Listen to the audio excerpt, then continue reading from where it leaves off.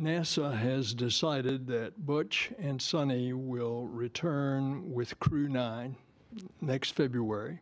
NASA Chief Bill Nelson on Saturday said the two NASA astronauts who flew to the International Space Station in June aboard Boeing's faulty Starliner capsule will return to Earth on a SpaceX vehicle early next year. Nelson said the agency's decision is a result of their commitment to safety, as issues with Starliner's propulsion system made it too risky to carry the astronauts home. Our core value is safety, and it is our North Star.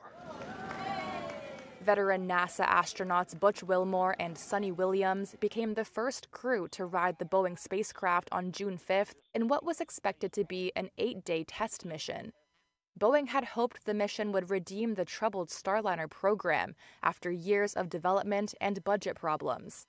The company scrambled to investigate what caused its thruster mishaps and helium leaks and tried to convince NASA officials that Starliner is safe to fly the crew home. However, results from tests and simulations raised more questions.